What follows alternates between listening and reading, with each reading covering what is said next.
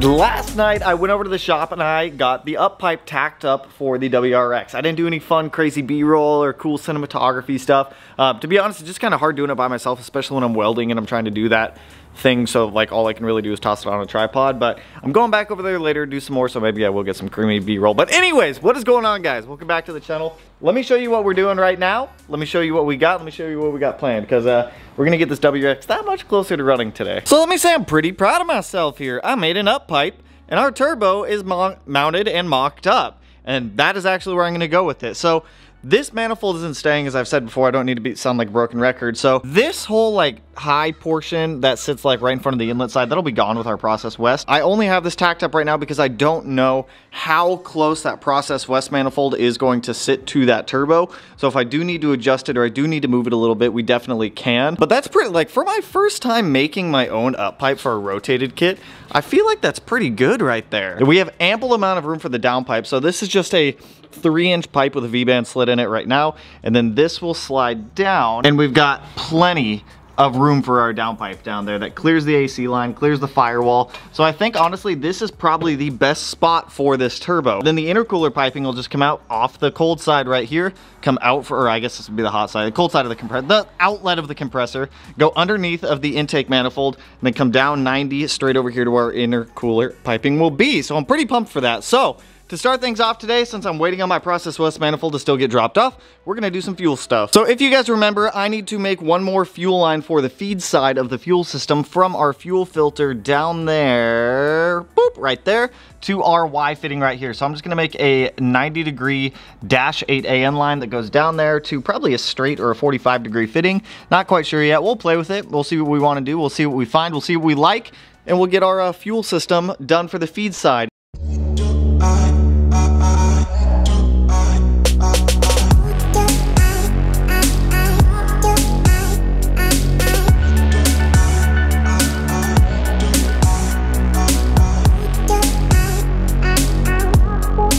So I've got the fuel feed hooked up. As you guys can see right there, the feed goes down, wraps down to our fuel filter down there. Now, while I was in here, I also did a couple other things. I hooked up the heater core lines, removed my cylinder 4 cooling mod, capped off, I need to get some more caps, capped off one of the lines that goes to the throttle body because we're not gonna run coolant through the throttle body, removed the crossover tube because we're not gonna use that. I'm just gonna have to get my own fittings to be able to do the block breathers to be able to connect them up. And then while I was over here, I also clocked the turbo properly, because whenever it comes to clocking a turbo, what you want the oil feed to be like facing up and the oil drain to be down, so that way it'll gravity flow down through, it'll lubricate the CHRA, go through the return, and then go back into the bottom of the head. I have the IAG-8, I believe it's the -10 oil return fitting. It's the AN one now instead of just the stock little tube that comes up. So sick!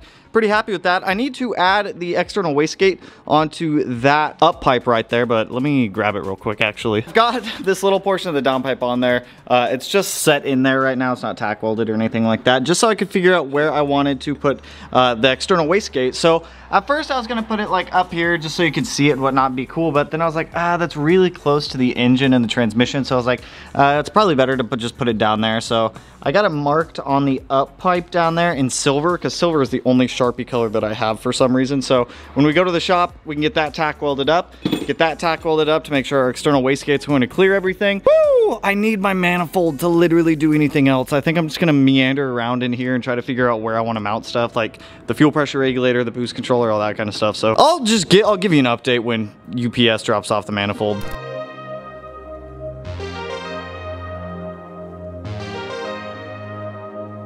The manifold just got dropped off. It's the prettiest thing I've ever seen. We're like 3 hours in the future and oh my God, Josh, I'm coming for you, baby. The sheer beauty of this engine bay is beautiful. I absolutely love it. So I did clock the turbo a little bit more just to be able to clear the manifold just a hair.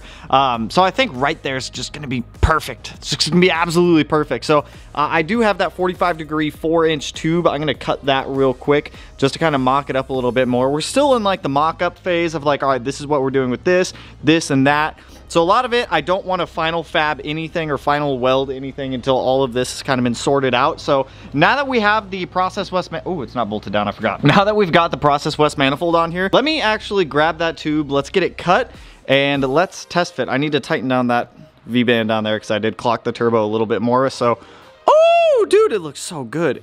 That looks so freaking good. I love it. Tighten out the V-band. This is the tube, so we're gonna cut this a little bit. We're just gonna start with little increments first. So honestly, I think I want to cut it probably about there because that's gonna bring all this back. So Sharpie. This is difficult with one hand, so right about there.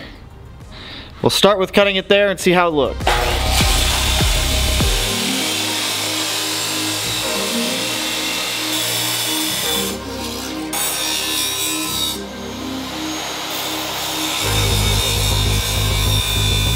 I have all the majority of my fab stuff at the shop, so it's a little difficult here. Yeah, I'll do that piece by hand. Let me edge break this real quick. Still a bit too long on this side, like way too long, because if I grab my filter here and I put the filter up like that, you guys can see for the filter to be able to clear, we need to cut it way up there. So cut again on the silver line. I'll spend 20 minutes edge breaking it like I just did on the other side, and then we should have our intake done.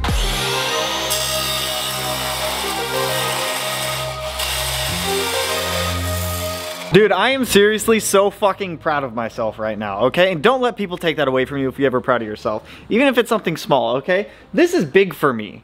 And I'm proud of myself, let me just say that. Dude, I'm fucking doing it. I'm doing the thing. I built an up pipe, I built an intake, which fucking, and it fits. That's the big thing for me, is it fucking fits. Everything fits and it fits beautifully. Look at that perfect clearance. Good clearance between this guy and the manifold, good clearance between the turbo. Everything has solid clearance. There's good clearance for the intake. Nothing's touching over here. The one tight spot that I will say, which I think I can just bend this AC line, is right there. They're not touching, but I think I can just bend it up a little bit to get it away from that downpipe. I mean, I could also rotate the downpipe to kind of get it away from there and then have it Y back down or something, but I kind of want to just have it go like straight down like that. So I think I'm gonna try bending that AC line. But dude, seriously, I'm so proud of myself for this. Like, if you guys have been around the channel since the start, you guys, I struggled doing injectors, I struggled doing an oil pan, I struggled doing all of this stuff. I built a rotated kit. And I'm not, like, it's not fully welded out yet. I still gotta bead roll some stuff, but like, the kit and caboodle of shit's there. Like, I did this! And it's all just been me so far building it, which is cool. I don't know if I'm gonna be the one to fully weld everything out because I still don't have a proper back purging setup and I would like all that back purged. If not, I do have a welder who can do it for us and just fully weld everything out. So, dude, it looks so good. I have to go to the shop here in a little bit. Someone's coming to pick up the seats out of that 07 STI I parted out, so I'm kind of hanging out here at the house anyways until he comes to grab that stuff. So, while he's doing that, I'm gonna jump back in the engine bay. I'm gonna get the WRX's throttle body swapped over to our Process West, start figuring out this air oil separator and some other stuff for mounting and like smaller locations of things now that I've got kind of the intake, the turbo, and that stuff in there. So back to it, man. Let's keep fabricating and building cool shit.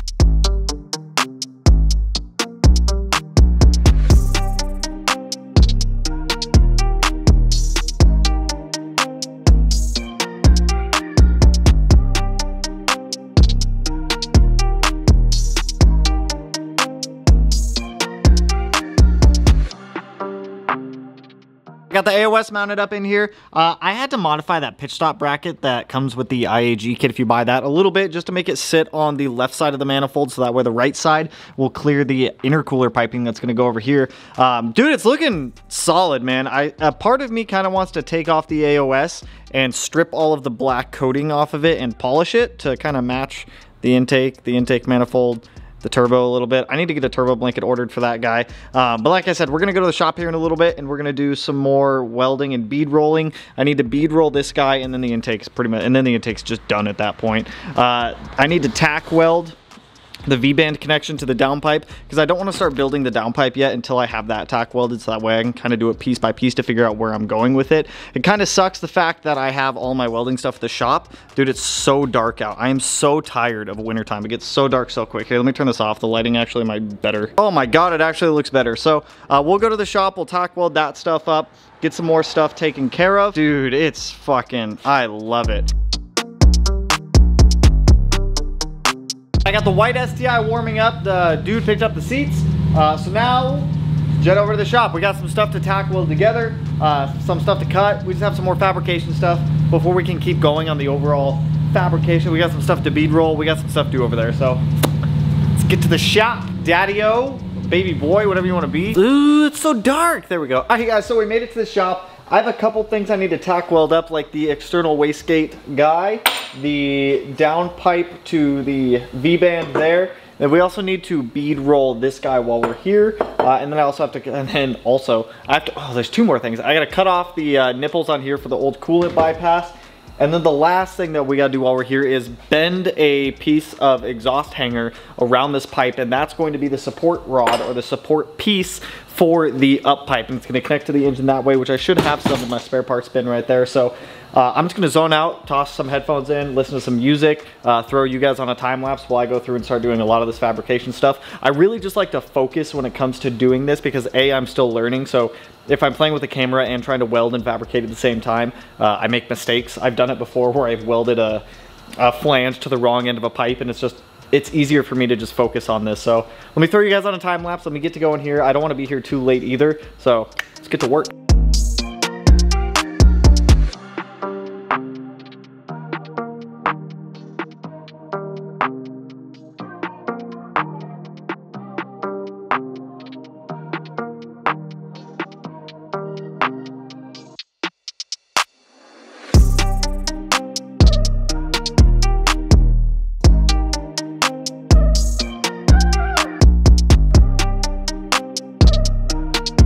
So I'm gonna wait on doing the support bracket. I was going to use an exhaust hanger and just kind of like form it around the pipe.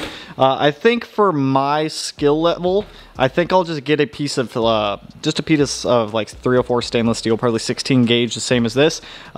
Trace around it so that way I can get the diameter of this onto that and then just make a bracket. I think that'll be the easiest way for me to do it. Over here we have the completed pile of stuff. So we have our intake. I went ahead and I bead rolled the ends. I fucked up on this side because I put this in backwards. It's my first time using a bead roller, and I bead rolled the inside versus the outside, so I had to go back through. So the other side, I mean, you're not going to see the bead rolls, and there is a bead roll on both ends of this, but good to know that there is an orientation for how these go in a bead roller.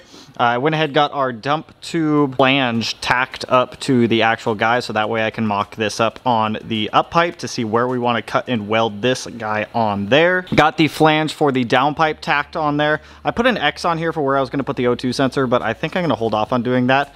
No, I am not back purging these to tack them together. I got penetration, okay? I'm still learning to weld. Is this guy still hot? Not really. And then I also got the dump tube done, so I welded on, I just fully welded it. There's a little bit of sugaring on the inside because I did not back purge this. It's a dump tube. It shouldn't matter if anything comes out of this. It's just going to be shot straight at the ground. But you know, my welds are okay. I'm not going to sit here and tell you they're perfect, but trying a couple different techniques on this, so it's a learning experience. I'm trying different temperature or different amperage, different amounts of temperature or pressure on the foot pedal, I guess I should say, how much wire I'm feeding in, the gauge of wire I'm using. I'm just experimenting with a lot of this stuff. I mean, it's a dump tube. It's not like it's gonna destroy itself. Even if that little piece falls off, it's not the end of the world. We still have the dump tube on there. So, oh, and I cut off the nipples for the throttle body for the flanges, so sick. This little pile of stuff is done. We can go back to the house. Now we can actually start figuring out how we want to route our downpipe. This piece just kept falling out of the flange whenever I had it bolted up to the turbo, so now it won't fall out. So sick! Let's get all this stuff loaded up. Let's jet back to the house, and I'll probably get going on things in the morning because it's like 9:30 right now, so let me grab all that stuff. All right, so it's the next morning. Good morning, everyone. So I went through, I got all the stuff that we did last night put back in the engine bay. I need to take it all back out now. So I need to take out the up pipe. I just mocked up where the external wastegate's gonna go on it. We need to get that little tube that I welded the flange on, match that up to where I have it like lined up, and then kind of trace out the inside and cut out that big circle so that way we know where to drill and cut out the hole for the external wastegate dump tube. So I'm gonna get all this stuff taken out real quick. We're gonna get it pulled over to the bench, get it cleaned up a little bit, and then maybe I should wait. So I'd like to do another piece of the downpipe. I think I'll wait to do that anyway. I don't know, fuck dude. This is hard, because you gotta like measure stuff. I'm gonna do it one piece at a time. I'm gonna focus on one thing at a time. I'm gonna get the up pipe back out, so that way we can figure out the external wastegate and get that on there. So let's get the up pipe out, let's get the hole. We'll swing over to the shop here shortly again, tack weld it all up, and then come back and keep going on this.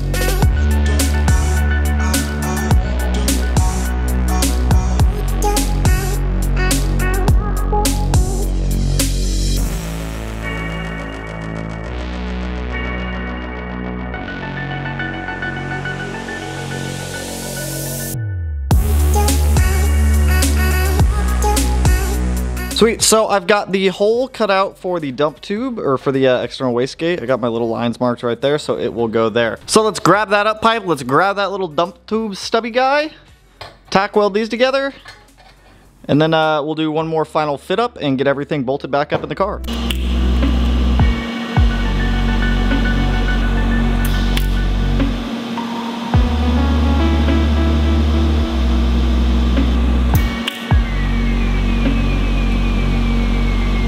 Okay, something happened.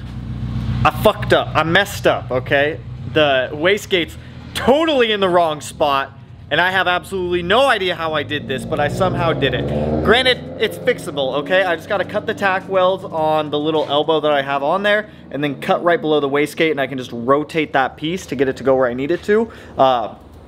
Let me show, I don't know how this happened. We were also playing with couplers to figure out what coupler we need, so I'm gonna order a 2.5 inch 90-degree coupler off of that. That's Samantha. So I meant for the wastegate to be on the backside of the up pipe, and somehow it ended up on the front.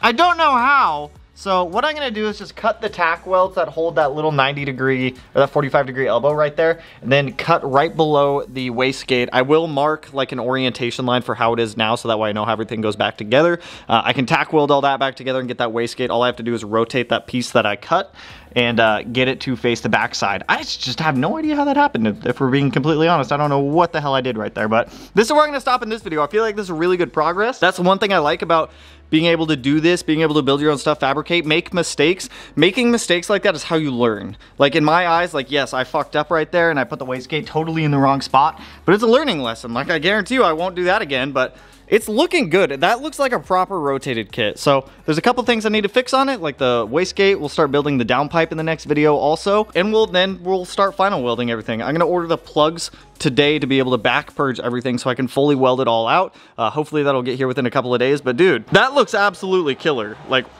I'm proud of myself on that. Even if I fucked up once, I'm still proud of myself. But that is all I've got for you guys on this one. So if you guys like these like DIY fab type of videos and whatnot, I hope it instills confidence in you guys to be able to try this stuff also. Like, you're going to make mistakes. I'm a perfect example that you're gonna make mistakes, and that's totally normal. It's totally fine. That's how you learn. That's how you grow. But if you like these types of videos, let me know down below. If that's the case, from here on out, I'll just continue fabbing all of my own stuff and getting more practice to be able to do this, because being able to fabricate and build your own stuff opens so many doors. We don't have to rely on other people. We don't have to pay outrageous, like, don't get me wrong, like fabricators deserve to be what they're paid, but as a consumer, it's a lot of money to spend on custom fab stuff. So I'm gonna continue practicing, I'm gonna continue learning, I'm going to continue making mistakes. I will continue to share those mistakes with you guys, so that way you guys hopefully don't make the same mistakes that I do. So with that, that's all I got for you guys. If you guys like the video, you know what to do. Go ahead and hit that like button, turn it black, blue, green, yellow, purple, silver, cyan, whatever color turns for you. And if you're not already subscribed to the channel and you want to be one of these corners, no idea which one I'll put it in quite yet, but with that, I will catch you guys in the next one. So peace out, homies.